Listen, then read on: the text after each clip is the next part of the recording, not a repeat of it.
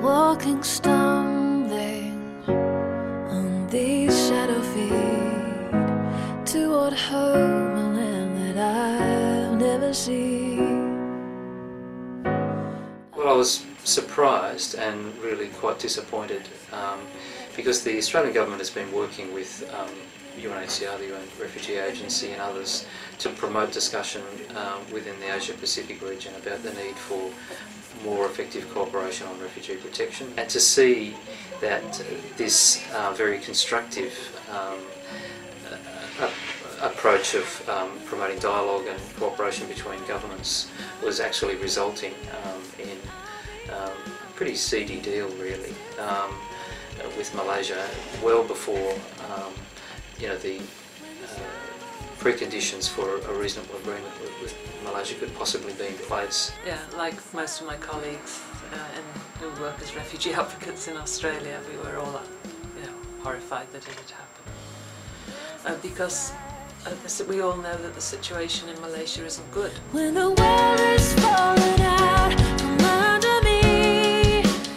The Prime Minister said that they won't receive special treatment, and the Minister for Immigration said that they'll be treated humanely. Well, I mean, the sad reality is, if they are to be treated humanely, they must receive special treatment, because asylum seekers are not treated humanely as a matter of course in Malaysia at all. We have many reports from women who have managed to get here of being raped in detention, men being beaten, men showing their scars, how they're beaten with chains, caned. You can be caned in Malaysia, and men will have shown their scars of caning, so that the men are brutalised, the women are raped.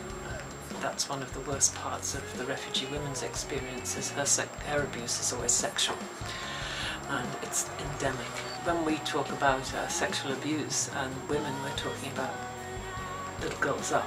We're not talking about, oh, the rapists wait till they're 18 and then say, oh, now she's a woman, we can rape her. I don't think the Australian government has thought carefully enough about the fact that with this agreement they're actually tying Australia's treatment of refugees to Malaysia's treatment of refugees. And so, Australia is actually going to face the political consequences, both domestically and internationally, of Malaysia's mistreatment of people who have been transferred under this agreement, or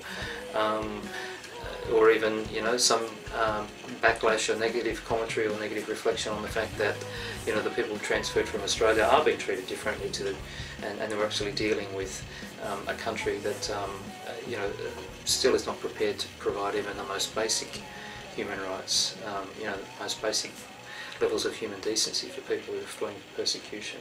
I'm coming home, tell the world I'm coming home. There have been billions of dollars wasted, over the past decade on all sorts of draconian measures to respond to asylum seekers entering Australia, without a visa to seek asylum.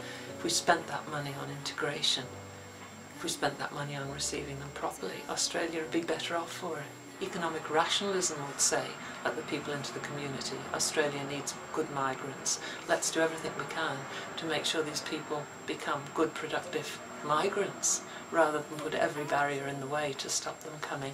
But the fundamental problem is that the way in which the whole issue has been framed in Australia politically, we've had at least 12 years of appalling political rhetoric. It's created this view in certainly in the political class, the majority of people in the political class in Australia, widely in the media, and definitely widely in public thinking, that Australia has got this unmanageable problem with asylum seekers entering, in an unauthorised manner to seek protection. We had 8,000 is, I think, the biggest. 8,000 is about the biggest intake we've ever had. Every European country gets more than that every single year. I go to the United Nations a lot. I'm an accredited United Nations lobbyist, so I can go to any of the meetings. And people say to me, oh, your laws are so draconian, you must be swamped with refugees. How many do you get? And I sort of go, 4,000 a year. And they say, how many? And then they laugh. They laugh at us because they get 50,000, 60,000, and they deal with them better than we deal with our 4,000. And we spend billions of dollars keeping 4,000 or 5,000 people out. Most Australians don't know that last calendar year, only about 90,000 of the world's 15.2 million refugees got resettled, and that resettlement, while it's the largest part of refugee support and protection in Australia's own experience, it's a tiny, tiny part of the overall picture. If our politicians are genuinely concerned about refugees who are still in refugee camps and in dire circumstances in urban situations, then they've actually got to show it in some ways. So I think on one level, the resettlement of 4,000 refugees over the next several years, it's certainly the most positive aspect of an appallingly bad deal, appallingly bad arrangement. I'm coming home, I'm coming home. Tell the world I'm coming home. Let the rain wash away all the pain of yesterday. I know my kingdom awaits, and they forgive